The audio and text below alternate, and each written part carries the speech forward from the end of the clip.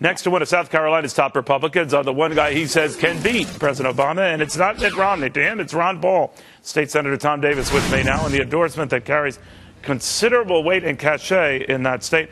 Obviously, Senator, you made this move regardless of how things look in the polls for the time being. Why? Well, I mean, to me, it's not about politics. It's about endorsing the person that most accurately reflects what you think is wrong with this country or is talking about the issues that are wrong with this country, and I think that's Ron Paul. And South Carolina is a very interesting demographic. You have your social conservatives who essentially are appealing, or, you know, Mitt Romney is, Rick Santorum appeals to them. Mitt Romney is more or less appealing to the establishment candidate but what we're overlooking is that South Carolina has a very strong Tea Party movement, a very strong pro-liberty, anti-government, pro-freedom movement.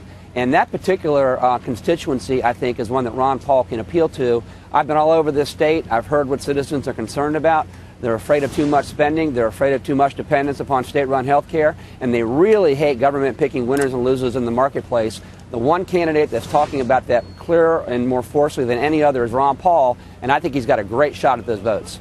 Senator, we're just showing a poll here that shows, certainly Congressman Paul is not doing that poorly here, but that vote, if you want to call it the conservative vote or however folks define it, is divided now by the likes of former Speaker Gingrich and Governor Perry and Senator Santorum. Do you agree, as do others, that you've got to coalesce, or that is conservatives have to coalesce around a single candidate? If it's not going to be Mitt Romney, it's got to be Ron Paul, it's got to be any one of the above. Without that, it's just sort of opening the road for Mitt Romney to take this.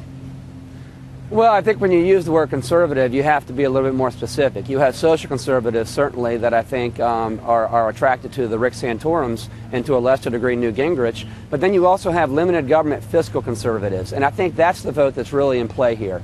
I mean, look, 4 years ago when Ron Paul ran for president, he had about 3% of the vote.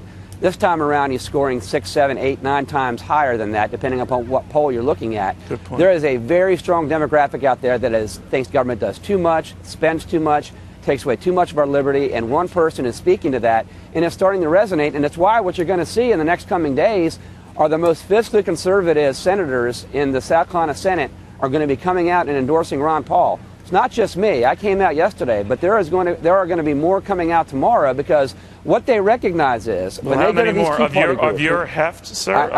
Or is it just well, at least 3 senators that I know of that I spoke to today who have 100% ratings on fiscal scorecards. They are the most fiscally conservative senators. They're going for Ron Paul, not Mitt Romney. They're going for Ron Paul. They're going for Ron Paul, and they're going to join me.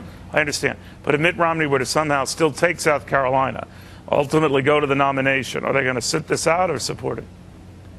No, that's not what this is about. I mean, obviously, what you want to do next fall, next November, is you want to have Barack Obama be a one-term president. So that's not the debate here. The debate here really is who is the strongest candidate? Who can we put forward that is truly a fiscal conservative? I'm tired of all the rhetoric. I'm tired of individuals saying they're going to cut spending, they're going to get government out of our lives, when they have a record, when they're in power, of doing precisely the opposite, getting government in our lives, creating spending. I'm tired of the rhetoric, and like the Who song says, I'm not going to be fooled again. I'm not going to get on my knees and pray. I'm going to go with the guy that I know has a record that supports that.